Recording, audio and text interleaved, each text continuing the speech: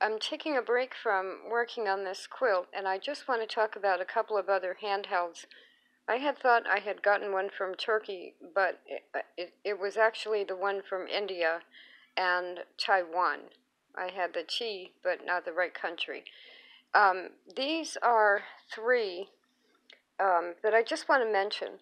First of all, this is one, I believe this one did come from China. It's a modern one that I paid about $2.39 for, including the shipping. Excuse me. It took about 3 weeks to get here, but I want to show you the quality. It's not bad. It stitches very well where they don't put any investment. It's a very, very almost see-through plastic, lightweight see-through plastic bobbin, and the whole thing is very light, kind of like an inexpensive stapler you would buy as a temporary stapler. It does come with a longer spool pen and a bobbin. It works great. I'm not sure how long it would last, but for $2.39 it works great. And comes in a box like this. I don't even think it had a brand name when I bought it. Mini handheld. And I can go by the label. And of course I forgot my glasses.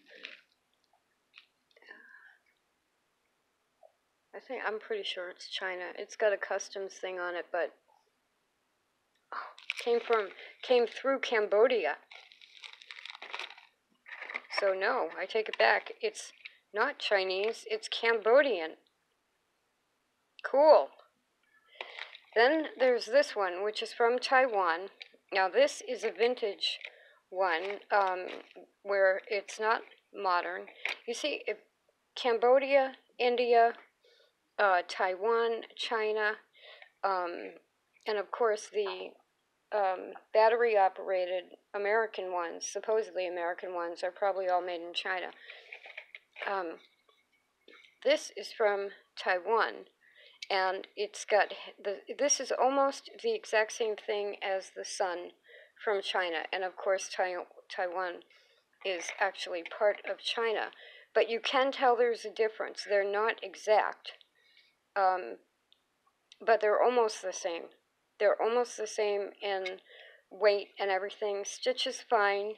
Did not come with a longer spool pen. Came with a metal bobbin. And name brand on this one, I almost couldn't read it. It does come with a booklet. Senfon. Cloth self-feeding. Senfon. So that one's from Taiwan. And then this is my good old standard Sun from China, which compares, this is just a slightly lighter than the Singer handheld, the vintage manual Singer handheld I did a video on earlier today.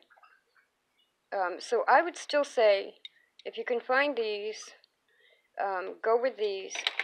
But if you like collecting them, I mean, they're not very expensive. And it's kind of interesting that so many countries have them. You know, you can stick them in your pocket and you can sew anywhere.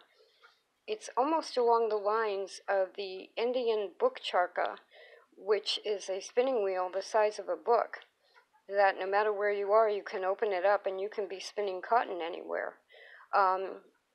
I think that's why I like them. So there are 2 more new ones and one of the suns again. So this one is from Taiwan and this one is from Cambodia.